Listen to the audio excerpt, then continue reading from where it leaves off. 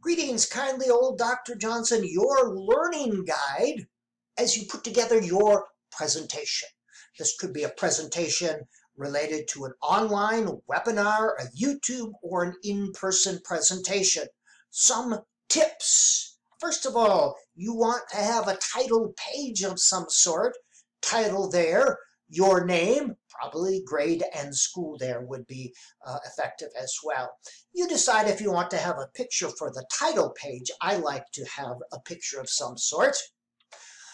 But start with having an overview, an advanced organizer that just shows the outline of what you're presenting. This was for a webinar, lasted about 50 minutes.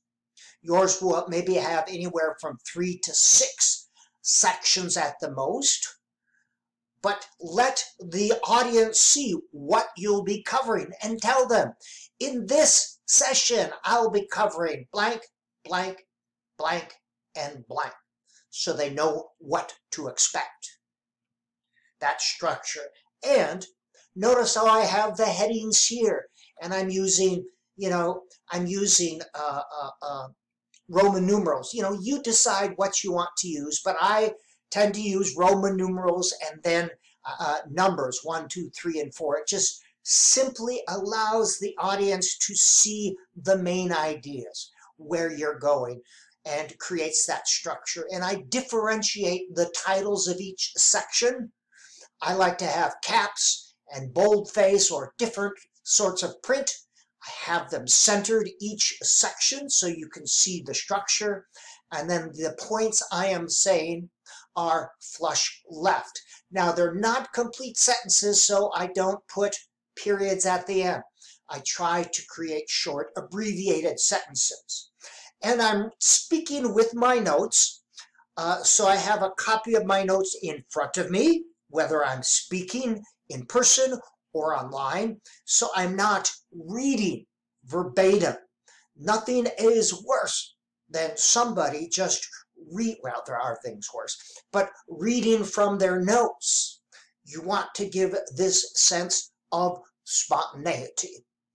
Remember, the words are used not to transmit ideas, but to hold ideas.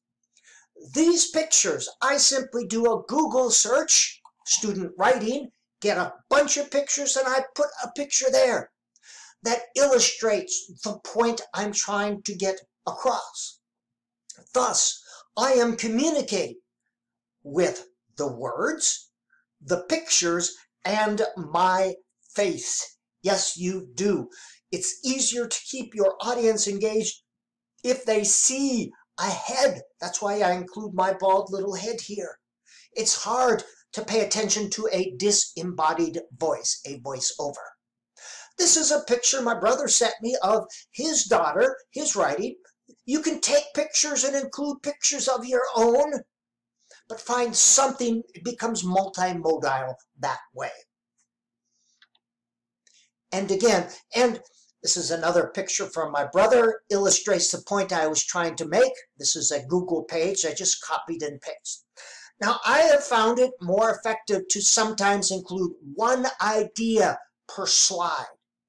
That creates more a sense of movement as I'm talking.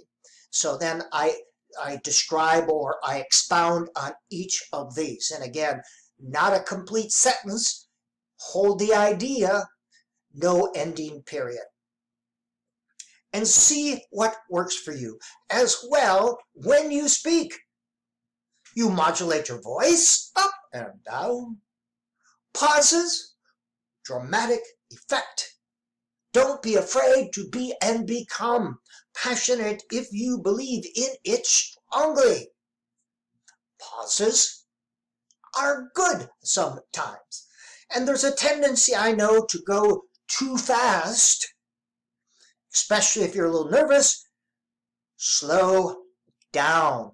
Slow down. And I say that to myself all the time. I drink far too much coffee. Try to be as natural sounding as you can. And again, one idea per slide.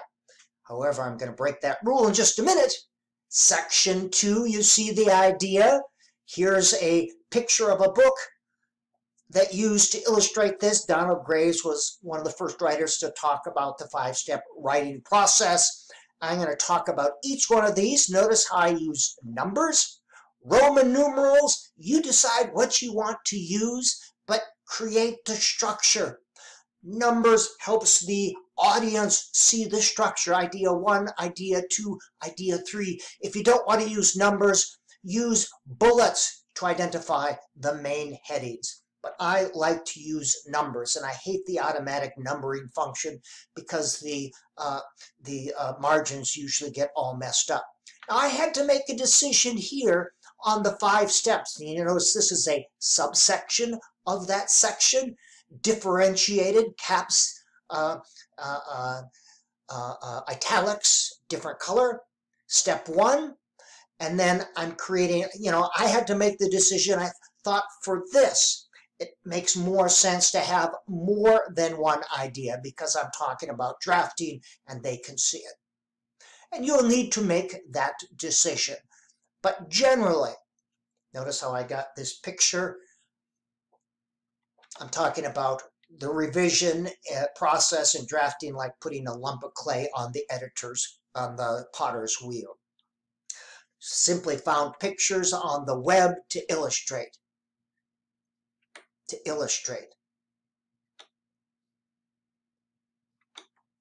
All right, those are the tips that I have for you. I'm trying to keep this short.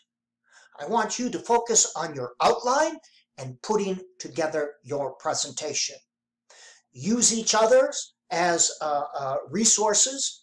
Don't be afraid to schedule or call me for an individual conference if you need. Always picture your audience. Who is your audience? What do they need to know? What don't they need to know? In a presentation, what you don't include is just as important as what you do include. Now, I'll talk about one last thing, background. Usually, when I do a recorded presentation, I go to Zoom Classroom, and they have nice backgrounds there, so you don't need to see my wall and my bulletin board there. Just looks a little more professional. I go to that Zoom Classroom and I have a background, and then I use Screencast-O-Matic, and that records what is on the screen. So I just press the record what's on the screen, and I'd show you this, but I can't.